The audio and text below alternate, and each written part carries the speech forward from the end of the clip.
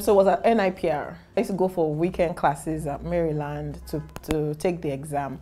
And somebody I met there, again, a friend, told me about an opening with my first boss ever, Mr. Ken. And she was like, oh, it was an internship role. He was offering 7,500 naira. I was a big girl copper. I earned 25,000 as a copper, minus government allowance. So my dad thought something was fundamentally wrong with me to go all the way down. Like, at least the first job you should get to be like maybe 40K or something.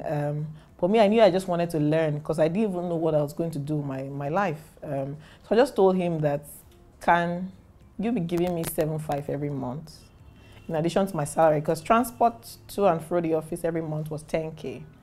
And then I needed to feed. So I'm like, 4K. I'll be fine. So I got the job. I went for the interview. It was like, it's been my hardest interview ever because he interviewed me with his wife. They kept asking me like a zillion questions. I'd never done an interview before and all that. My interview to work in broadcasting was to do a recording. So it wasn't like, tell me about yourself. What's your 5-year plan? What's 5-year plan? Like, I didn't even know my now plan.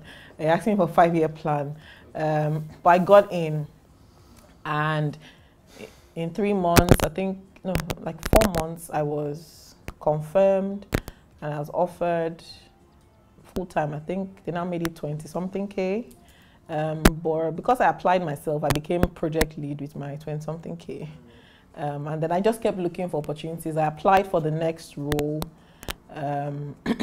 My broadcasting experience helped me. They wanted somebody who understood media. I got in, so I moved from Yaba to Ikoyi. They added 25K, so it was 50K. So I just kept moving. And then the next one was in Lekki, so I kept going further from home. And the Lekki role, I applied as a graduate trainee. So when I went for the interview, well, there was like 100 of us. I went for the interview. It was a PR consulting firm. And chairman said that you're too qualified to be the graduate in, okay, overqualified. So we won't be taking you. I felt crushed. So I went back. But apparently the HR kept my CV. So another 4 months time, a role opened as a senior executive. And she called me. I went for the interview on a Saturday. I got the job and it was 100K. And it just kept going.